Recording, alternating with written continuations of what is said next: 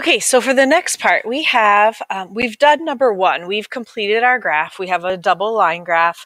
My red line represents P waves. My yellow line represents my S waves traveling through the interior of the Earth.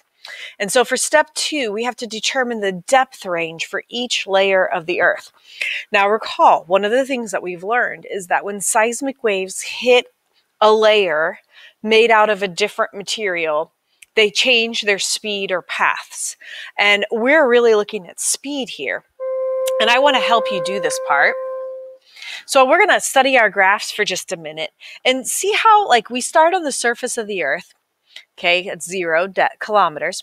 And the seismic wave starts traveling through the Earth. And see how from here to here, right there, that little section, when we get to about here, see how it kind of changes what it does a little bit? Actually, maybe even see how it really changes right about there. It goes up, and then all of a sudden it's like it slows down. And look, our P wave does the same thing.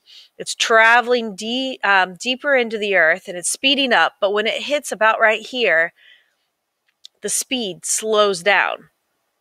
So we know we've hit a different layer right at about there. All right. And then I notice from here to here, it seems like, our seismic wave, as it gets deeper in the Earth, is steadily speeding up. See how the speed is increasing as you go up? So as I get deeper, see how this is speeding up? See how my P wave is speeding up? As it gets deeper in the Earth, it's speeding up pretty steadily. Probably the layers of the material in the Earth is getting denser and denser, and it's probably just able to travel through it faster. And see how that seems to happen from there. But look right here. Something happens when we get to about this depth. It's not a very straight line, is it? All right, so from here to here, it pretty much steadily does the same thing. It steadily increases in speed. But right here, all of a sudden, look, our S wave totally stops. It goes all the way down to 0 speed. But look at my P wave. It does the same thing. Once it hits this exact same spot, look at how its speed changes dramatically. It goes from like 14 kilometers per second down to about 8 kilometers per second. It's like that means it hit something new. Its speed dramatically changed. All right, so then I notice that this completely stops. Now we're in this new layer, and look, my seismic wave is traveling steadily faster, but see how the speed kind of dramatically changes right here? Then I know right about here, I've probably hit a layer made out of something different.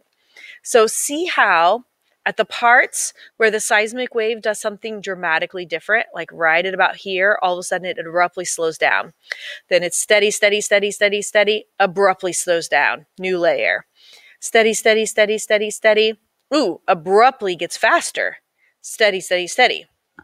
Okay, so now the question is, what are these layers? So right here, this small little section, gosh, it's even hard to write this in there, is the crust.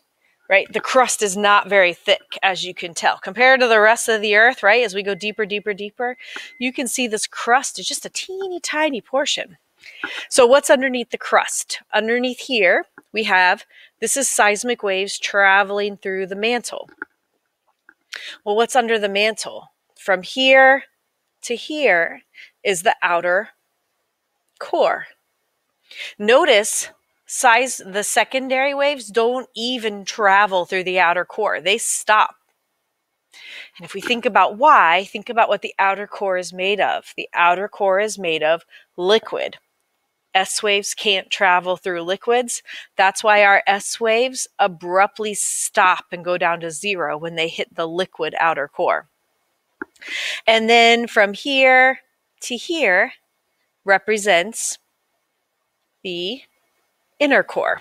And so you need to take a moment and just on your graph, divide up these layers. When you see your seismic waves changing their speed dramatically, like going, abruptly changed. So we must be going from the crust to the mantle. Steady, abruptly changed. we go into a different layer, specifically in this case, the outer core. Steady, steady, steady, steady, abruptly change. We must have hit a new layer. And of course, now we're in the inner core. And this is how geologists have kind of figured out that the interior of the Earth is made up of different layers and made predictions about the state of matter. Like that, for instance, the outer core is liquid because they know secondary waves can't travel through liquids. So they are making a wise prediction that that layer is probably made out of liquid. So now you're going to use this information to continue through the rest of your packet. You can see we've done number 2. You'll put some information on the other side of this page regarding that. You'll analyze data and provide evidence that supports the claims of the seismologists. So now you're going to use this graph to make estimations of how deep the crust is, the mantle, the outer core, the inner core. Of course, make sure you read these directions here first.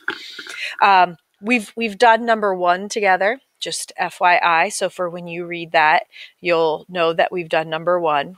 Actually, I'll just go ahead and read it. It says, we know that seismic waves move at various speeds depending on the material through which the wave is traveling. Therefore, we can determine where there may be a change in material or a new layer based on the data and your graph. Develop a way to label your graph to show the depth boundaries of each of the Earth layers. All right, so we did that here. We used our graph, and when we noticed a dramatic change in speed, we knew we were hitting a different layer. So we've done number 1 together. Now you can use that graph to answer number 2, 3, and 4. And then we're going to also, on the very back, the following claims have been made by seismologists. In your assigned group, cite evidence from your graph that supports each claim. We will end up presenting our evidence to the class to explain how the evidence supports the claim. You'll be assigned one of those to present. But you'll go ahead and try to validate those claims using evidence to all of those, and then you will be assigned one to discuss with the class.